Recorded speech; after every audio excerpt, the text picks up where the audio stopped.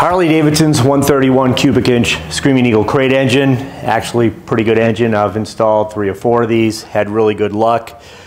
This particular customer has had this one apart 2 or 3 times at the dealer.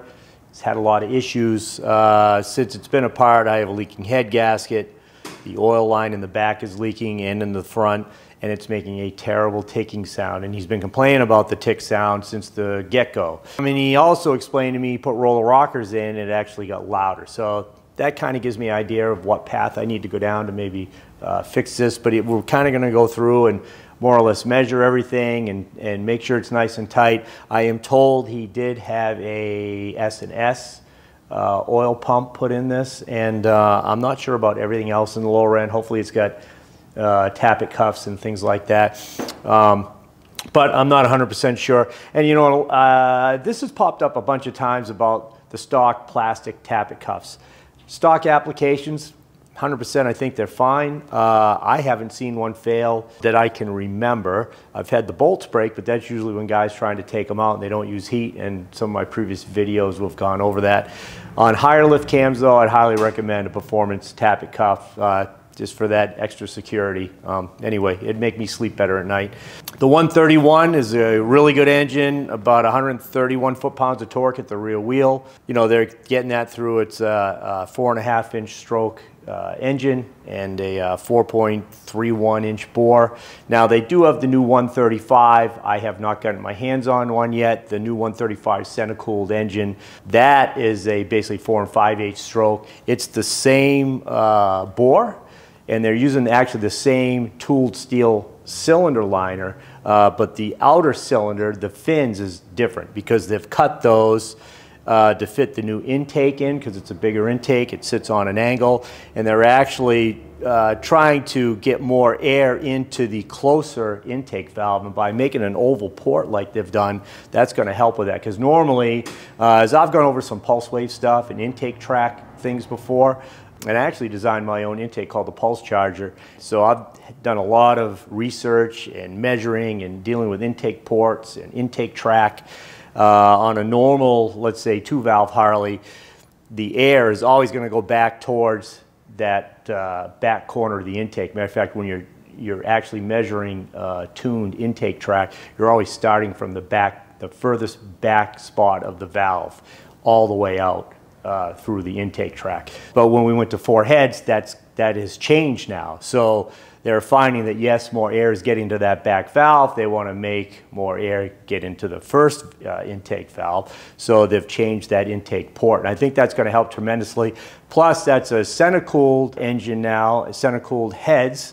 And I'm told the heads are actually running 40 degrees cooler, which in the Harley world, that's incredible. In any world, actually. I mean, that's a good deal. So anyway, I'm going to start taking this apart. You'll see I already have the exhaust off. The main reason for that was the customer wanted new polished rotors front, back, and it's a lot easier to take the exhaust off. Get that done now. I've also bled the clutch, and we'll go from there. So we're going to go through this engine. I'll stop the video at certain points if I think I find something or I have some information from you. At the beginning of the video, I also showed the parts that we have laid out for now. And we'll go from there. So please like, subscribe. I hope you enjoy the content, and let's get going.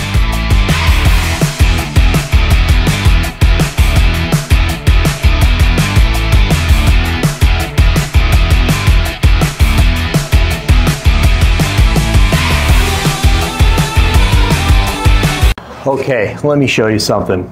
First, let's get the ET sensor wire out of the way. Remove this. I'm going to try to give you a close-up view here. I have a light. So let's look in here, the rear intake, and you're going to see some oil. Now, you can see it on my finger here, this oil. Back out a little bit. A little bit of grit in the oil. Most of the oil that we see here is obviously from the breather passage. And that oil is obviously going to get in the air cleaner, gets back in through the intake track, and ideally gets burnt off in a perfect world. But there is some grit in here, and actually that is carbon. We're going to talk a little bit about reversion, which I have talked about in past videos. It was either in Softail Slim 1 or Slim 2, dueling Slims. We did touch upon reversion, but let's talk about it again, because I have a lot of questions about that. Let's say during a normal combustion cycle, when you're on the exhaust stroke, we have our what's called, it's technically a pulse wave. It's moving at the speed of sound. It comes down, it runs through the exhaust system, hits the end of the pipe, and what's not absorbed by a baffle, that's why straight pipes are a definite issue, because there's nothing to absorb this pulse wave. That pulse wave travels back up the pipe, gets into the combustion chamber, and actually can get into the intake. Obviously, we don't have any way to combust inside the intake itself. So where's that carbon coming from? Well, a lot of technicians say, oh, I got a bad valve seat, it's leaking. Well, that's not the case. That's not what it is. Occasionally it might be, but on a newer engine, just not that common, right? Unless we bent a valve, or the guy's really beating the shit out of it and something like that happens, whatever. But what happens is, for every action, there's an equal and opposite reaction, and we have that pulse wave traveling back up, screwing up the next actual combustion cycle. You'll get some carbon because it gets pushed into the back side of the intake. That is normal. Some guys will say, well, that's because of fuel injection. Well, that's just not true. Back in the day with a carburetor, and I grabbed a carb here. This is an S&S that I've actually added a fuel circuit to with a Thunderjet.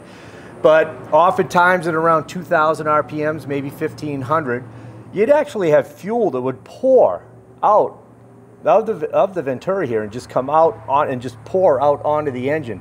Well, we used to call that the fuel wall, because you would actually hit that wall because the pulse wave was coming through and it was actually affecting the fuel going into the Venturi of the carburetor. Really, all fuel injection is a fancy carburetor, instead of just having an intermediate, a slow speed jet, an idle circuit, and a main jet, and a typical carburetor, or like this.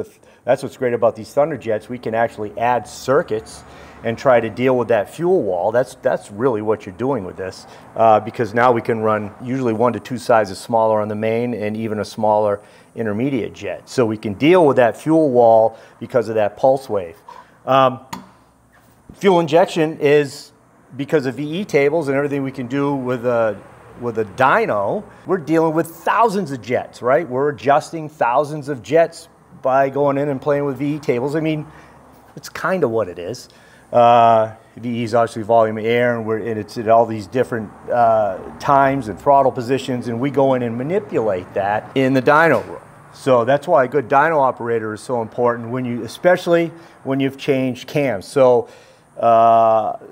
the Screamin Eagle 8 cam has quite a bit of overlap. More cams with more overlap usually create more reversion. It creates more problems for us as far as that goes. So again, why it's important to have a good dyno operator. Anyway, I just wanted to point that out, because a lot of times guys will see this oil and they'll see carbon in there, and they think they have a valve problem.